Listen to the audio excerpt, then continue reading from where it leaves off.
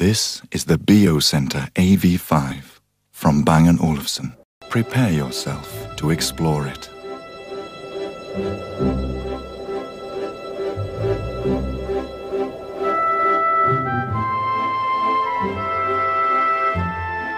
In a few seconds, it'll be time for you to take over. You have arrived at your starting point. From here, you can visit places and meet people from around the world. The arrows and the go button on the remote control are all you need. Take a look around and make your choices. Time is on your side.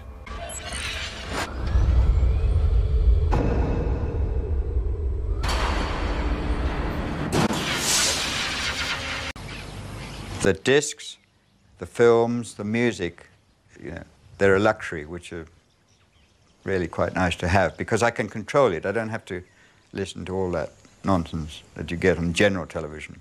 The first disc that we tried was an encyclopedia disc, and the first thing I pressed was elephants, and of course the music is a knockout. I mean, absolutely outstanding. I mean, now I'd like to have a loudspeaker in every room in the house, so wherever I am I can listen to it.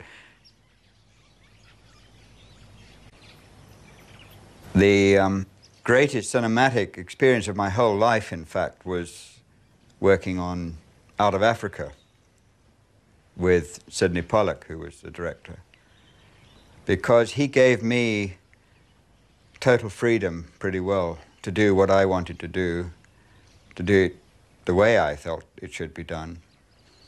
And his instructions to me were, just go out and do it. I can only tell you if I don't like it. So that was an amazing brief, and it had never happened to me before.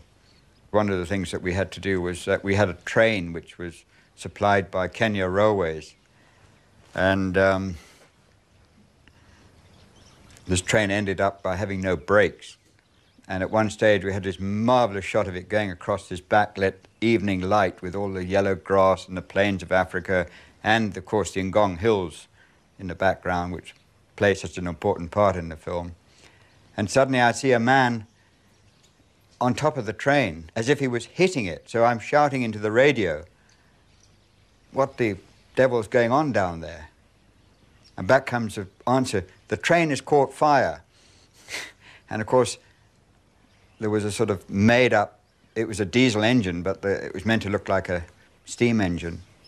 And the special effects people hadn't done their job quite right, and the whole thing had caught fire, and it ended up with all the extras jumping off the train, and it took us for the rest of the afternoon to stop the train, find everybody, rebuild it, and get it back again. And that was a whole afternoon gone.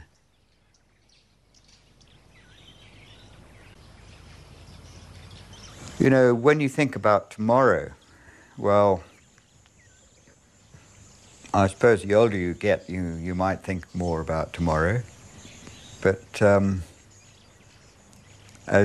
in my book, I think as long as I'm reasonably sure I can go on living life as I do now, that's all that I think about. And it doesn't need very much for me to be able to do that. That's why I'm so lucky. That's why I'm richer than a great number of people, because I can get all I need from very simple things. A sunset, a sunrise, sleeping under the stars, a beautiful tree, the animals. I don't need anything more in my life. I've got friends, I've got great friends who come and visit me and see me and stay with me, and I don't need anything more. So I'm incredibly lucky.